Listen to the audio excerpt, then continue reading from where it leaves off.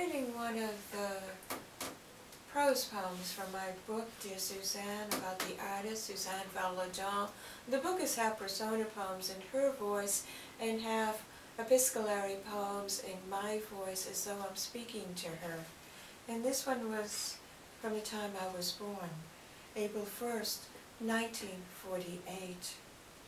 10 years after your death, at 11 a.m. in Montmartre, I was born close to 10 p.m., a time and day that will shadow me in pranks and an early start in school. Golden fish swim in my peripheral vision. For you, Suzanne, this day was le poisson d'avril, the calendar leaping Julian to Gregorian, courtesy of Charles IX in 1582.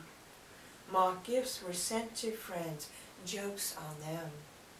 Joke on me, named for crazed grandmother Eva Green. Grandfather Mendel waits for signs of madness. Like my aunt, Eva's lost child, we scream, won't be crazy, won't be, won't. My middle name, Maureen, I discard later as I cut my father's and husband's name out of my life, becoming me alone. We change our names to change the road we travel from birth. We find our way brick by cobblestone pavement and hidden trails, light and dark. Earth rolls under the sun, day and night, shadow and wall.